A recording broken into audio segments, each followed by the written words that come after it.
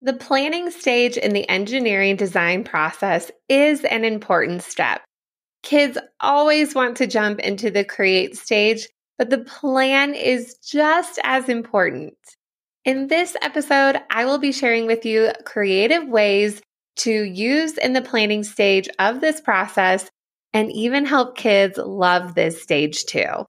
Welcome to the Elementary STEM Coach Podcast, a show that'll help you with lesson ideas, systems, and actionable tips to apply to your classroom. I am your host, Naomi Meredith, a former classroom teacher turned current STEM teacher and coach. With over a decade of experience teaching and a master's degree in STEM leadership, I am here to coach you throughout the year to help you gain back more time to create innovative experiences for your students. Grab your earbuds and let's get started.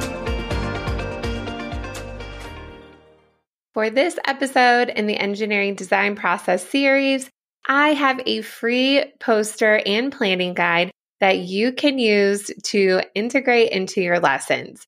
You can grab it in the show notes or use this direct link, naomimeredith.com/podcast EDP. When I first started teaching STEM, I did have kids plan their designs. When we got to the plans, kids would scribble their designs and legit scribble their designs. It was a scribble. And within 5 minutes, they were all done and ready to create. I knew with my experience being a classroom teacher before being a STEM teacher that this probably wasn't a plan that was going to be helpful. And I really had to improve my teaching to really teach students how to thoughtfully plan and really make their plan be an important stage in the process. In fact, kids love the planning stage just as much as the create stage, and I'm going to be sharing with you these creative ways to really enhance this stage in the process where they aren't just scribbling their designs just because they need to plan, but it's actually something useful for them. The first way to do this is to discuss the importance of planning. Like anything, our kids want to know, why are we doing this? I do tell my students with the planning stage, if we don't plan, we plan to fail. Now, failing is good in STEM, but really I'm saying if we just jump into the create stage all the time, we're really not understanding the reason why we are doing things. And it's just try as we go, which is also fine, but it's really helping students to visualize and bring those ideas out of their head and onto paper, or really the way that you want them to plan. I like to relate the engineering design process to the writing process when I'm teaching students. There are stages to go in order for both processes, but you can always go back to a stage. Just because we did the planning stage and we move on to create doesn't mean that you can't go back and plan. This has really developed over the years with my students, and I have had students create a plan, design something, it doesn't work, and then they really do go back to the drawing board. So teaching thoughtful plans is so beneficial, and likewise, classroom teachers will like this too because you're helping them with their teaching when it does come to the writing process and why planning is an important stage within this flow.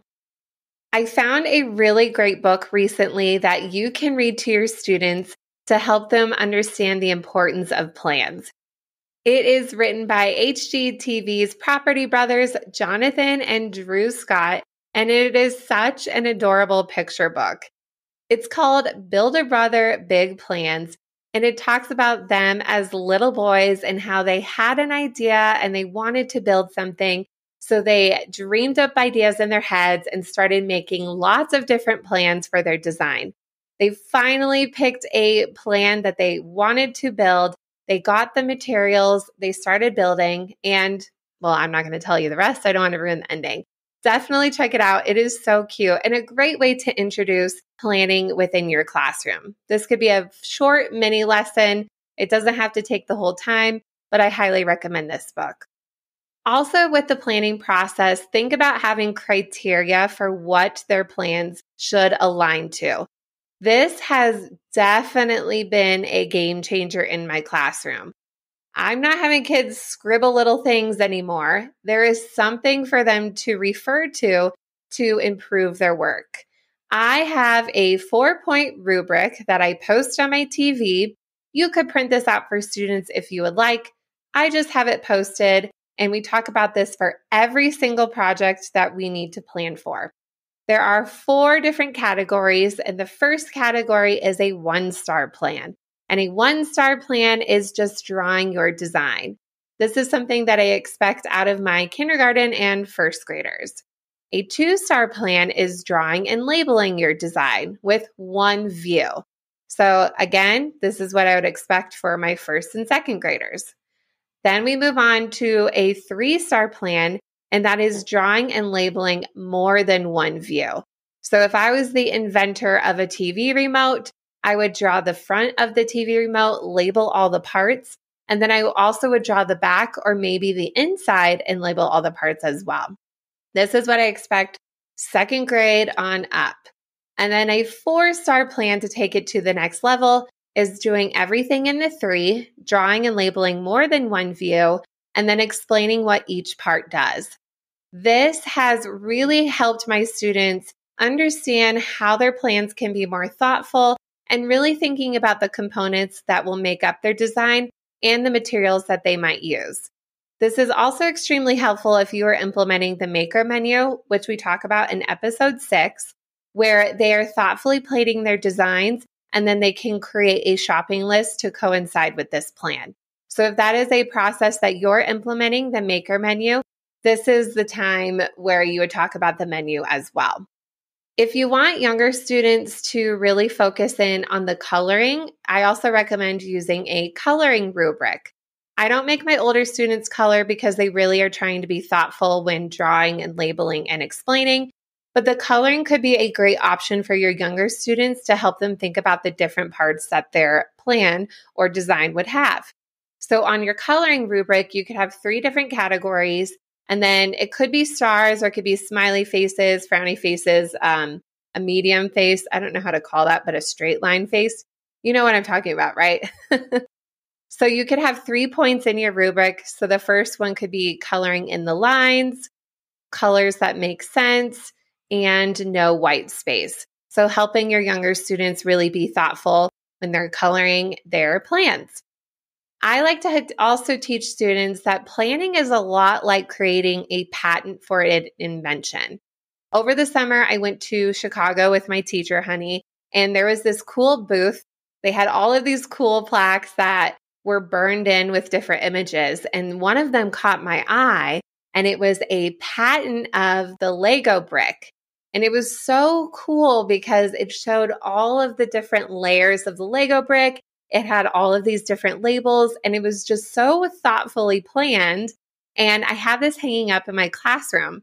When I'm talking about plans, I get this little plaque out, I take it off the wall, and I explain to them that Lego didn't actually have a patent before they were selling their bricks, and people were copying their designs.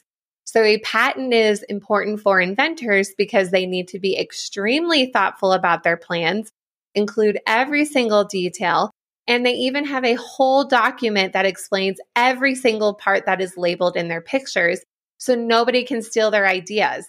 So the kids are super enamored by this story, and it's true, it's history. And you can fact check me, maybe I'm off by some details, but overall it's pretty much true.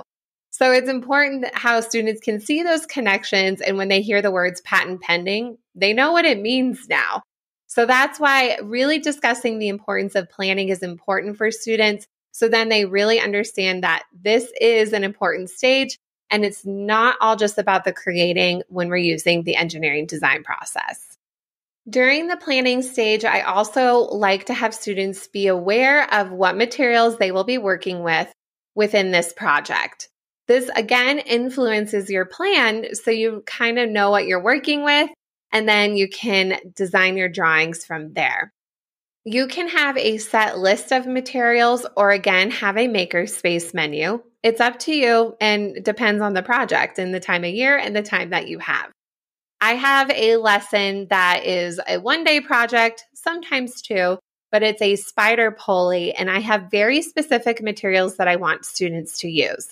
They can use string that is looped on a pencil. that will pull the spider ring, so those little spooky spider rings. They have those materials and then Lego bricks and a spider web. I let students be aware those are the materials that they will be using, and this really influences their design. For younger students, if they're planning on paper or on Seesaw, I like to have pictures of the materials if it's a set list, and students can draw lines to the materials list to their drawing, and that's just another way that they can label. That way they're not overwhelmed by writing the words. I'm not here in a writing class. Writing is important in STEM, but that's just a really creative way that you can have students plan if you have the pictures and the words of the materials already on their paper. Third, provide a space for students to explain their plans. Planning through drawing and labeling, in my opinion, is just part of the plan. Give students an opportunity to explain how they're hoping their design or invention will work. I would do this by having a question that students can explain through writing, an audio recording, or a video recording, like in Seesaw or Flipgrid.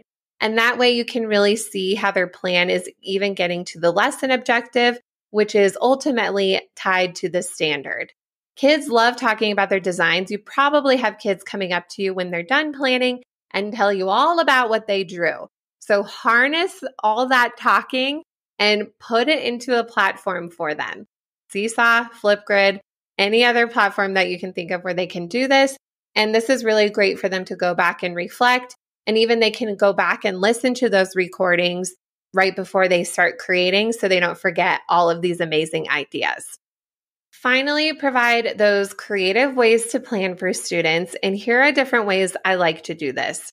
Of course, drawing and labeling is super important. And I do have kids plan on paper, whether it's a specific graphic organizer I want them to use, or even scratch or graph paper is a great option as well. I love also having the kids take pictures of their plans and posting this in Seesaw. So then I'm not keeping track of all their papers class after class. This really helps with the organization of materials. If I am using Seesaw as a planning tool for kindergarten and first grade, I will have them draw directly in the app. Again, this depends on the project, depends on the day. I will also use paper for them. But I noticed that for kindergarten and first grade, drawing in Seesaw works out great for them because they're not as detailed with their drawings yet. And having the abundance of colors and different tools really helps the kids who are not as engaged within this part of the process really able to produce something on their screen. Another way that you can have students plan is to verbalize their plan. You can just have students think, pair, share, and talk to each other what they are hoping to do. Back in episode 15, I actually provided this as an option for my fifth grade students, and then they ended up all drawing their plans anyway. So that was a great success story because they actually did want to be a part of the planning process. But verbalizing your plan is a great way to have students still be involved in the engineering design process. But if you're short on time, you can definitely do this as well.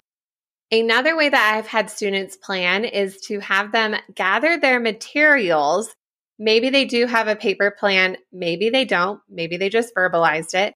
I have them gather their materials and then I actually don't give them the tape, glue, or scissors yet.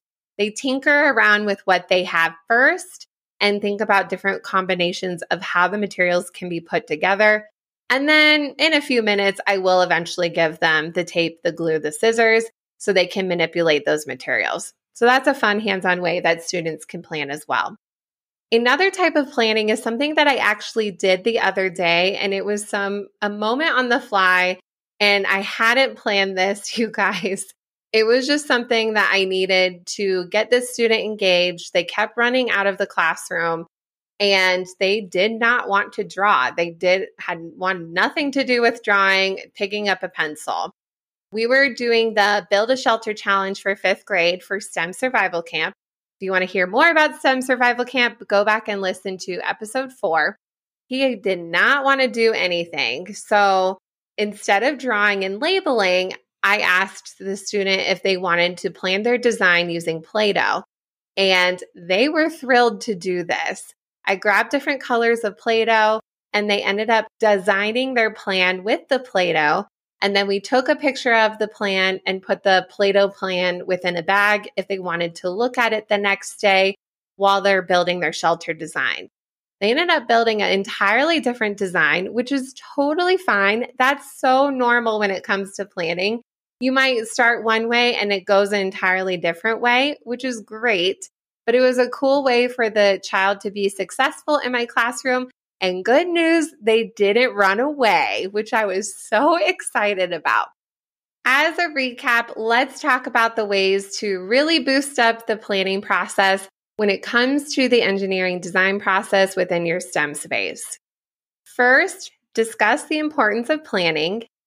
Next, share the materials before planning.